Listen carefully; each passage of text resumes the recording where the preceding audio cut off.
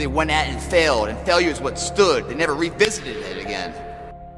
I said, God, why is this happening to me? I'm just trying to take care of my children and my mother. I'm not trying to steal or rob from anybody. Why did this have to happen to me? Pain is temporary. It may last for a minute, or an hour, or a day, or even a year. But eventually, it will subside, and something else will take its place. If I quit, however, it will last forever.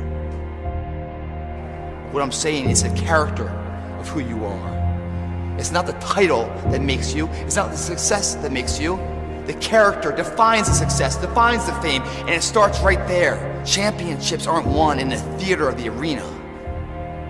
They're won in the thousands of hours in the training room, in the labs, in the 5 a.m. runs, when it's raining, when everyone else is sleeping. That's when it's won. That's when it's tough to have faith then. And that's when you need to call on your faith then. They said faith is the oil.